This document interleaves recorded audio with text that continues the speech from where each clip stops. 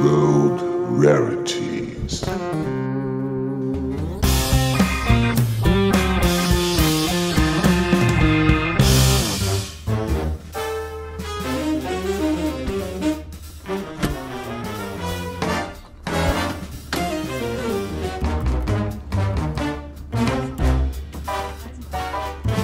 Dieses Auto ist ein Dodge Brothers, Baujahr 1917. Ich wollte immer ein ganz altes Auto haben, schon als kleiner Bub. Aber ich habe auf einer Webseite gesurft und auf einmal ist das Inserat aufgepoppt. Dodge Roadster, komplett, Originalzustand, Baujahr 1917, fahrbereit. Dann habe ich es meiner Frau gezeigt.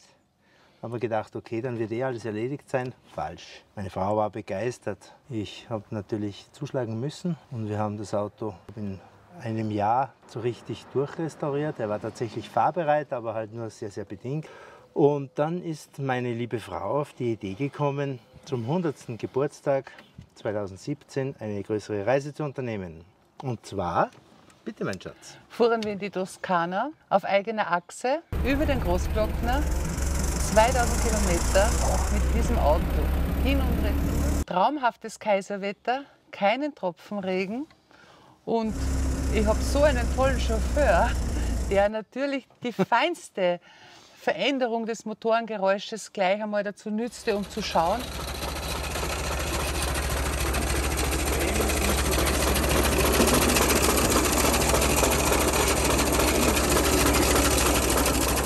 Und dieses Auto hat ohne irgendeinen Schaden diese Strecke zurückgelegt.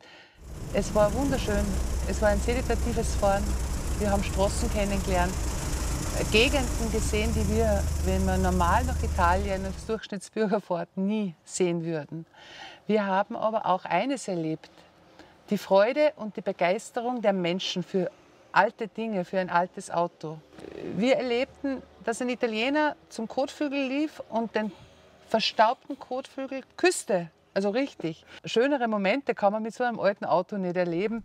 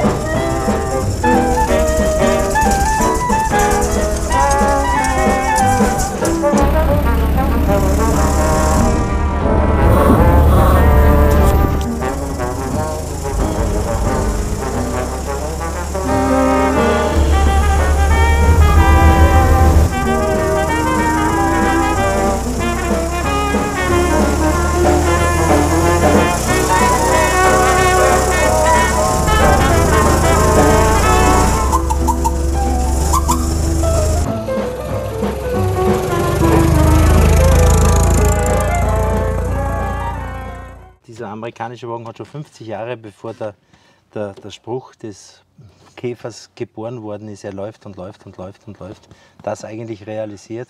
Es gibt ein entsprechendes Werbevideo aus den 20er Jahren, wo Dodge dafür Werbung macht, dass sie die erste Marke ist, die im Prinzip ihre Autos auf die Ölfelder, auf die Prärie-Ölfelder schickt, die man bislang nur mit Mulis und Eselkarren im Prinzip beschicken konnte, weil dort jedes Auto versagt hat.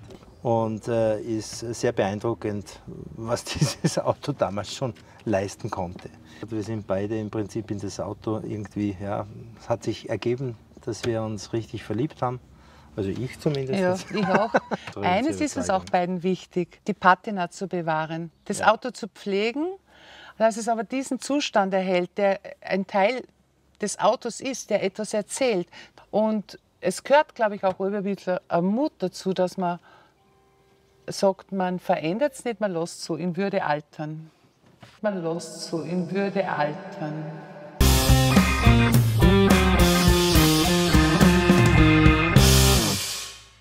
Learning.